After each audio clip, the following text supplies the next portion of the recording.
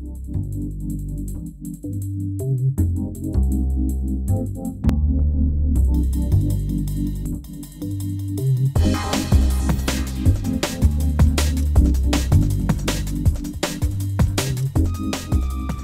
you can see here on my screen I've done some measurement on this casting, and every feature's been populated here, and I've got all the measurement output.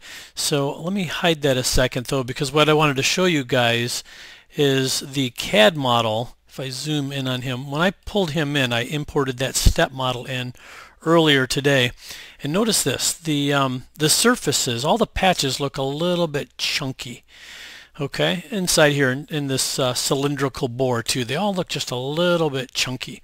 Well, that's kind of the default that came in as I was importing this CAD model, because I let the tessellation default to what the model or what PolyWorks just defaulted to. So let me show you what I would do different there. And the word tessellation, I'm not really sure quite what that's standing for, but let me show you where we can find that here. If we go to Properties and then go under Reference, look at this. We have surfaces used for the compulations here, and the tessellated surfaces is selected as a radio button here.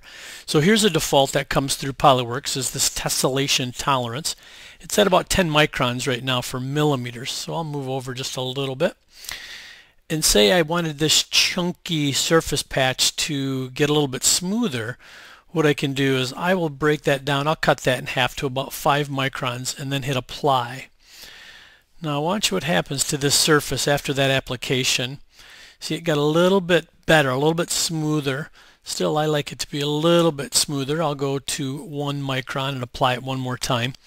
And then watch what happens here another time. It takes it just a little while to process this in that CAD model.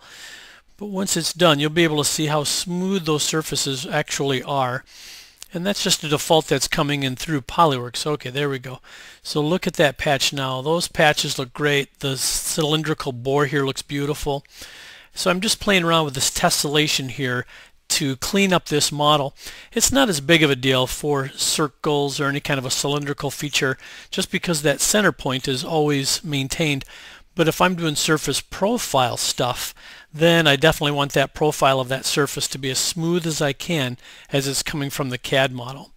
Okay, so if you want to do that before your model comes in though, what you'd end up doing is, and my model's already in here, so I'll show you what I would do here. I would reference, import, so I right click to get import, CAD model. So whenever you're pulling your CAD model in, you start it with the options right here. So instead of opening, go to your options here, and then it defaults to the CAD models here, and you can see that the default properties for tessellation in millimeters is 10 microns. So you can play around with that number there before you pull your CAD model in.